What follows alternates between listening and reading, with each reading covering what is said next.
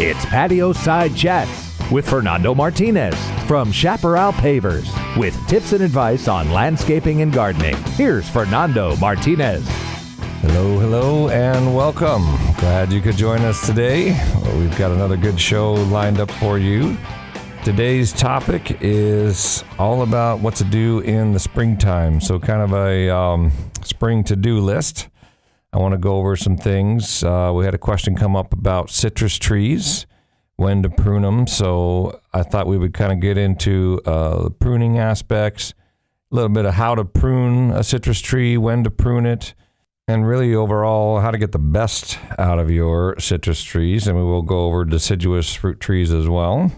Roses. I absolutely love roses. I'm a huge rose fan. Maybe you are too, maybe you're not, but I wanted to talk about them. Maybe you might find a new love for roses. So I wanted to go over that, and there's lots to do and a lot of fun, really. I say a lot to do, but they're outdoor projects and gardening, for those of us who are into it. It doesn't seem like a chore. It seems like we get to go out and prune the roses and get cut flowers and things like that. So I wanted to talk about roses. Also, checking the irrigation. I want to talk a little bit about fertilizing. So we've got a lot on the plate here in a short period of time, so I wanted to get right to it. Now, before we do that, though, I want to remind you, if you want to hear this show or any of our other shows, we do have a YouTube channel. So you can type in Chaparral Pavers on YouTube, or you can just go to our website at ilovetoComeHome.com. And I think on the homepage, if you scroll down there, you'll see it's a picture of me with a microphone here in the studio. You click on that. I think it says radio show on there. And you can, there's a link. If you ever want to listen to this show on your mobile device, you can just click on that and it takes you right to KSMA and plays the radio. If it's, at this time, it'll be playing the show on your mobile device. But underneath that, there's a archived YouTube videos of all the shows. So you can go there and listen to this show or any of our shows anytime there on the YouTube channel. So check it out.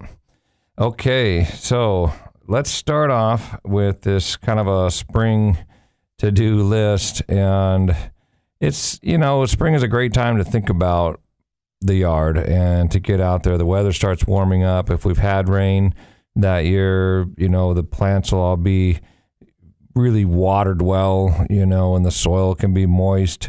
There can be weeds this time of year. Weeds tend to grow more right after the rains, obviously, and so you might be out there cleaning up and thinking about, what to do during the springtime in your garden. So pruning, as far as pruning goes, and that's the first topic I want to kind of tackle, is it's the last chance to do really hard pruning.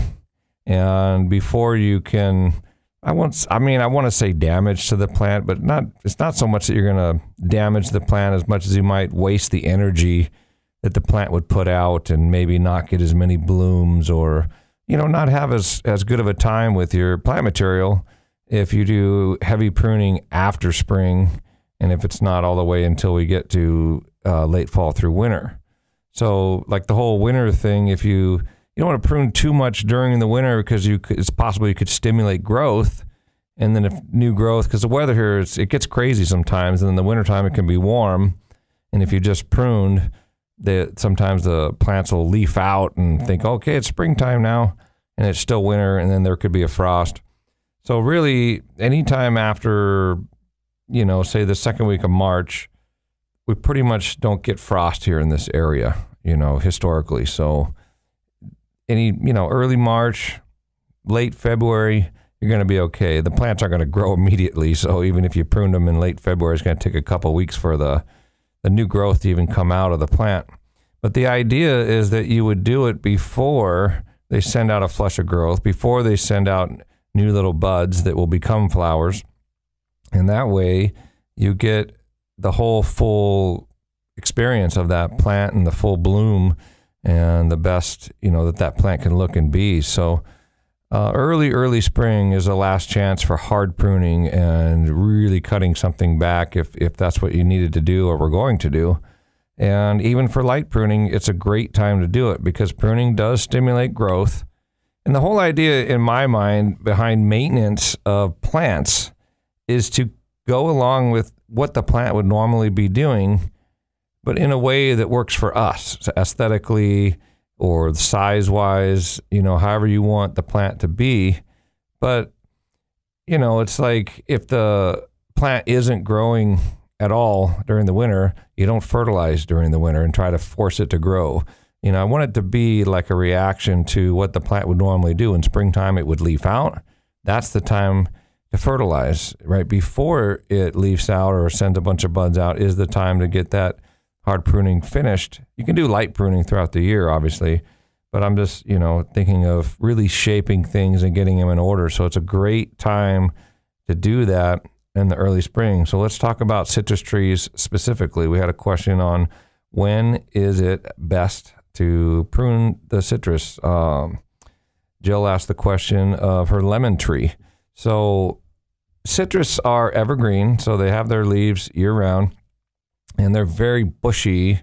They're not too tall or too big unless they're really got some age on them. And most of the citrus trees are either semi-dwarf or dwarf that are purchased and planted here. And there's not a whole lot of full-size citrus, which would get quite large.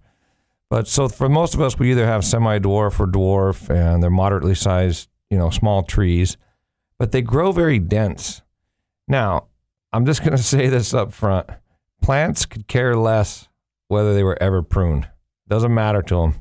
They would just grow and do whatever. They don't care if there's suckers coming up from the bottom. But plants, we only prune for our own aesthetic purposes, but we can help the plant breathe a little bit more. We can help it resist insects.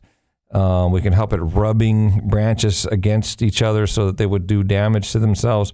But we're really just pruning for our own aesthetics. So just keep that in mind when you're pruning. Prune it the way you want. It's a personal thing. I mean, there's no really way to say, okay, you have to prune this way, and it's got to be X, Y, and Z. It's totally subjective, and we prune for the shape, like I said, to kind of let air kind of flow through the plant naturally. If it's too heavy on one side, and maybe the branches are going to break, and citrus fruit a lot, and they get really heavy on some of the branches. So, it's good to kind of think about, look at the branch structure, kind of from inside the tree. If you can get under there and kind of look at it and see where are the main branches, where are the big strong ones. Focus on those, and you can prune out the thinner, weaker ones that don't look as strong, or maybe one's kind of growing way off to the side, the left or the right, and could potentially get a bunch of fruit on it, weigh it down, and it looks like it's not going to be able to hold the weight. Then get that out of there, prune it out, and prune it away from the main strong branches, and give those main strong branches room, and let them grow and encourage them to, be the main structure of the tree. And so I'll say this too: don't cut more than 3 to 5 cuts, especially if they're large cuts, without taking a step back. And I mean like 10, 15, 20 feet back, and look at the tree, and then go up and look inside the tree and look at the branches and see what's going on. Make a few more cuts, take steps back away from the tree, and look at it from the main viewing areas as well. So last week's show, we talked about focal points and angles and how things are looking. Once plants are in the ground and established, and you've already decided what those focal points are, you want to keep that in mind as you're pruning, especially bigger things like trees. Go up to the back door or walk up the front. How does the tree look from this angle, from that angle? Again, because we're pruning that to look good for ourselves, not necessarily so much for the health of the tree.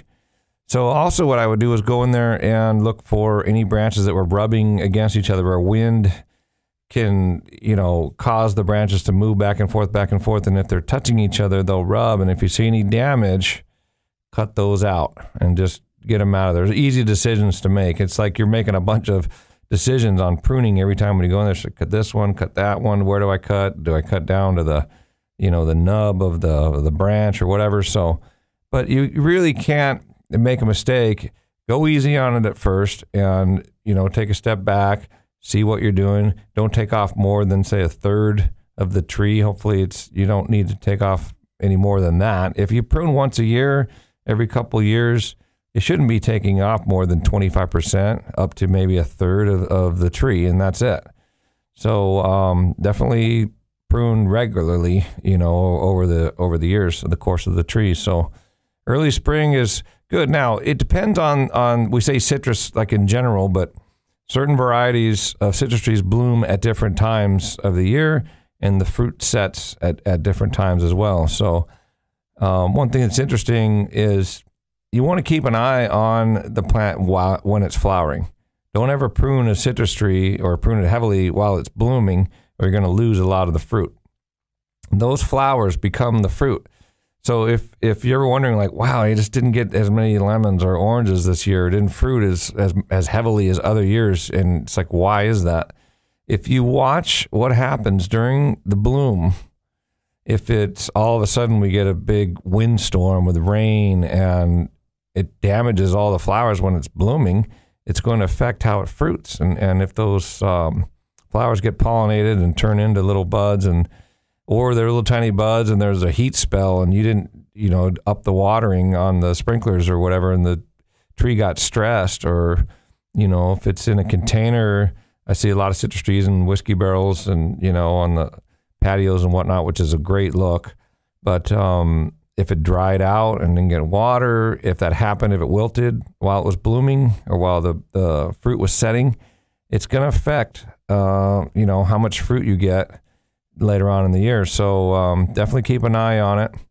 So get in there, do your main larger cuts first, and then end with smaller cuts on that citrus tree. And like I said, take out any damaged branches or anything, any weak branches, and any branches that would look like they would be long and away from the trunk of the tree and wouldn't be able to support a lot of fruit. Take those off now before they bloom, before they set fruit.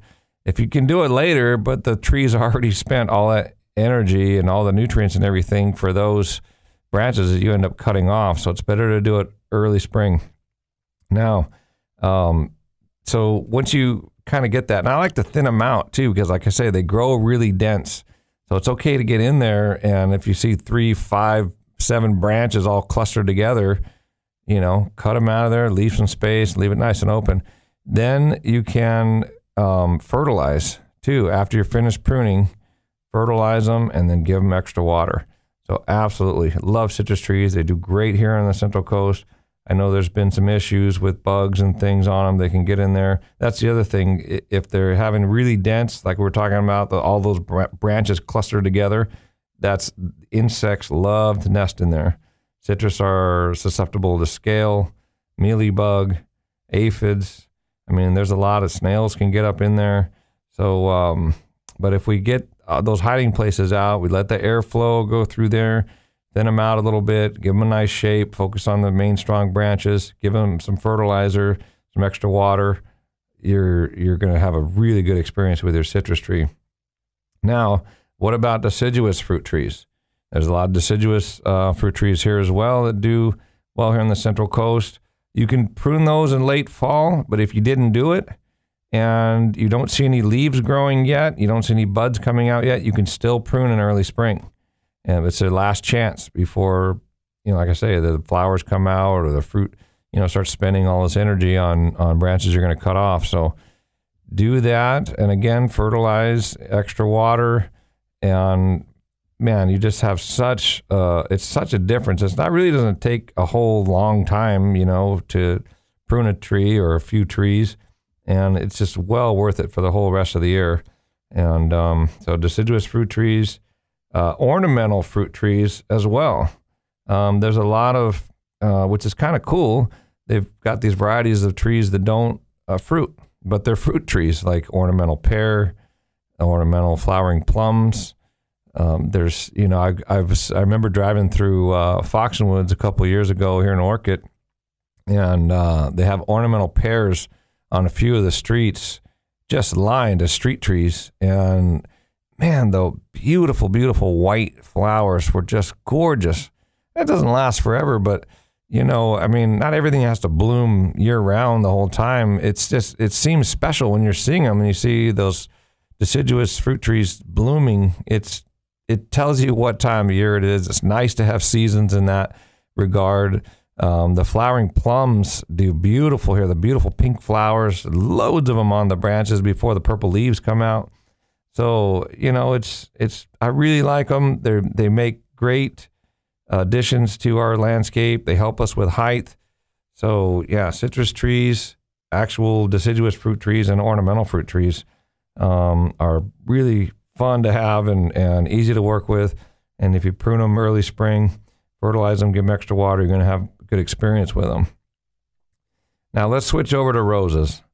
I absolutely love roses. Now I do get some resistance to them out in the, when the landscaping world and we're in there landscaping people's homes, and when they hear the word roses, they think immediately high maintenance and I don't want to do roses, and I don't know what experience they've had with them, or this that it has to be a rose garden and you have to do this pruning and the bugs and the mildew and the black spot and the aphids. But I don't know. I mean, to me, there's tons of different kinds of roses, so they can mean a lot of different things. It doesn't have to always be the hybrid teas, which are the long stem cutting roses, which are great cut flowers. So, I mean, if you can have blooms outside for cut flowers, bring them in the house and enjoy them. We put a vase in our bathroom. It's just, nice. You go in there and you see the blooming. We have one on the kitchen island, and you can actually save money instead of buying the cut flowers at the store or whatever. You can just go out in the yard. You can be pruning, checking the irrigation, fertilizing, bringing in cut flowers. So let's go over the choices on roses a little bit, because it could be as easy as flower carpet roses, which are absolutely amazing. They get virtually no disease, no bugs. They're low growing, low maintenance. So flower carpet roses, absolutely love them. They don't seem to be as popular as they used to be a few years ago. They were coming out in the white, pink, red, yellow, and they came in the little 2-gallon pink pots. Maybe you remember them. I don't see them as much at the nurseries anymore, but I used to plant those a lot. I loved to plant those with lavender. So like a low lavender, and then maybe like this hot pink of the flower carpet roses, or a red with the blue, or you can mix in some whites in there. They're totally carefree, easy plants, and you can have roses in your yard. There's shrub roses, which are beautiful. I was going through Trilogy the other day, and we were looking at some jobs, and they had a little park there with a DG pathway and a fountain, and the whole way going up were these what looked to me like either iceberg or white simplicity hedge roses. They call them, or shrub roses, and they take very little pruning. You don't have to really do a whole lot to them. If you want to prune them, early spring obviously is the best time to do that, and they're just gorgeous. So those two right there, between the flower carpet roses and the shrub roses or hedge roses, simple, easy, low maintenance, and you can have roses. Now, of course, if you want hybrid teas, oh man, they're so fun. Maybe they do take a little bit more maintenance, not extreme. There's Floribundas, hybrid teas, and grandifloras. The grandifloras are one of my absolute favorites. They get taller than the hybrid teas, so even along a fence, you can put in a tall grandiflora rose. And this is the time of year to be pruning the roses as well. If you haven't done it in the fall, you haven't cut them back. Now we can get into, you got to cut them back down to, 1 foot, 2 feet high. I like to leave mine tall, 4 or 5 feet. They're coming back beautifully in the spring with these bright red leaves. Absolutely amazing. The first blooms of the year tells you what time of the season that it is. I don't know. It just, to me, it's these things help. They help me feel really good about my landscape, and I have a great time with them. So, okay, when we come back, I want to talk about checking the irrigation and adjusting it, a little bit more about fertilizing, and then a little bit on some bugs, snails, weeds, and that kind of stuff. Don't forget, go to the website, ilovetocomehome.com. You can listen to these shows anytime on the YouTube channel. There's a link there, or you can just type in Chaparral Pavers on YouTube. So we will see you right on the other side of the break. You're listening to Patio Side Chats with Fernando Martinez from Chaparral Pavers on California's Central Coast. Here on 1240 AM and 99.5 FM, KSMA. This show is brought to you by Airval Block. Concrete paving stones or pavers are not all created equal. Airval Block pavers are created from a dry mix of gravel, sand, cement, and color. With very little water used, they're super strong. They won't crack or fade. And to be an Airval Block paver, the gravel and sand come from right here on the Central Coast, supporting our local community. Airval Block is the only local manufacturer of concrete masonry products like pavers, mortarless retaining wall blocks. Airval Block products are high quality for peace of mind, and there are many colors to choose from. And if you're not sure which products you need or how to use them, you will always get expert advice from the staff at Airval Block. Products made on the Central Coast for the Central Coast. Visit their fully landscaped outdoor showroom to see the many ways you can use Airval Block products at number 1 Suburban Road in San Luis Obispo, or go online at airvalblock.com. If you're thinking about installing a new paver patio or paver driveway, check out Chaparral Pavers online at ilovetoComeHome.com. Serving the Central Coast since 2001, Chaparral Pavers will work with you to get it right and complete the job to your specifications, as customer service is king at Chaparral Pavers. Paver driveways are stylish and durable and guaranteed to never crack. If your old concrete driveway or entryway is a hazardous cracking mess, it's time to call Chaparral Pavers. Go to their website, ilovetoComeHome.com. You'll find all the information you need. Check out photographs of past installations and reviews from Central Coast residents who have used Chaparral Pavers. And don't forget, all installations are guaranteed for the life of your home. So check out Chaparral Pavers online at ilovetoComeHome.com. Chaparral Pavers, they'll make you love to come home. Now, back to Patio Side Chats with Fernando Martinez from Chaparral Pavers on KSMA. And we are back. Okay, we are talking about your springtime to-do, your kind of spring cleaning for the yard, and talking about citrus trees and pruning of deciduous fruit trees, and even the flowering deciduous fruit trees, roses. Early spring is the last chance to do the hard pruning. I think that's really the main point of the show. It's a great time to get out there and kind of shape everything, do one last real good cleanup so you're ready. It should last you really through the spring and the summer and into the fall. If you do it right, if you do it every year, every couple years, you shouldn't take a whole lot of work, but it is probably, the bulk of what the gardening, pruning, and maintenance would have to be done if you do it this time of year.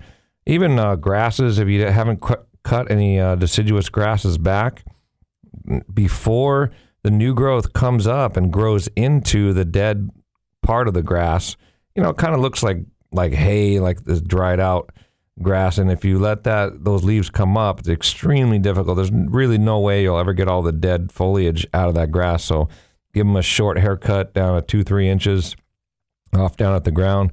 I even treat my lion's tail almost like the grasses. I just cut them back way hard and they come up like crazy. They love it, actually. A lot of plants really take well to hard pruning in early spring. So get out there and get her done now. So I promised we were going to talk about the checking of irrigation and a little bit on fertilizing and then some bugs here. So let's get back to it. As far as the irrigation goes, pretty simple. What I'd like you to do is go station by station through your clock and turn them on. Some clocks have a 2-minute test. If you're lucky enough to have that, it's really convenient. And you can just walk around the yard as the stations are coming on for 2 minutes each time. Also, if you have a remote control, I know probably less of you have that. I put one in at my house. I absolutely love it. I can go station by station and check. Or worst case scenario, you've got to walk back and forth, to the timer to change it. and scroll through each station one at a time. So what you're looking for is any leaks. I would start at the valves, and as the valve comes on, make sure that it's not leaking out of the valve, or look around there for moss or growth or any areas that look wet or damp for, like something's been leaking for some time. Check all the heads. If it's a lawn situation, check the heads for coverage. Check to see if maybe someone's aren't spraying right. There could be a screen could be clogged. I mean, it doesn't necessarily mean something has to be broken and shooting 30 feet in the air. I mean, obviously, if that's going on, get that fixed and save the water. So, but when you're looking for just some obvious signs, or maybe not so obvious, if it's just not spraying correctly, you could clean a filter out. I like to, when I take the nozzle off, it's usually the ones towards the end of the line, furthest away from the valve, maybe the last sprinkler and then the end of a run. Take the nozzle off, take the screen out, rinse it off at the hose bib with a hose or something, clean the screen out, and then go ahead and turn that valve back on. Let water run through that last head before you put the screen back on. That's usually good enough for a flush. Drip systems can be high maintenance. They can take a lot of abuse. They just sit on the top. Emitters can pop out. Things can be leaking. If they're buried, go around and listen. Use the sound. You'll be able to spot a leak on a drip system just by being able to hear it. Also, look for snails. Look for groupings of snails, or where they want to gather underneath leaves or in little corners where they can hide from the sun. And if you have a snail issue, it's a great time to put out the snail bait and address that. If you have known issues with bugs, aphids or mealybugs or scale or whatever, great time to spray early, before the bugs get established, before the snails start going to town and multiplying. And check for any gopher mounds, and see if you see any signs of gophers, and start addressing those things right away. And if you do those things in early spring, you're going to set yourself up for a great rest of the spring and a great summer and a nice easy time, and have a great time with your landscaping. That's all the time we've got. Go to the website, ilovetocomehome.com. If you want to hear any of these shows, you can check out our YouTube channel. There's a link there on the website, or you can also type in Chaparral Pavers on YouTube. We'll see you next week. This has been Patio Side Chats with Fernando Martinez from Chaparral Pavers. Go to ilovetocomehome.com to find out more, or call 805-588-6917. And be sure and tune in next week at this same time for Patio Side Chats here on KSMA.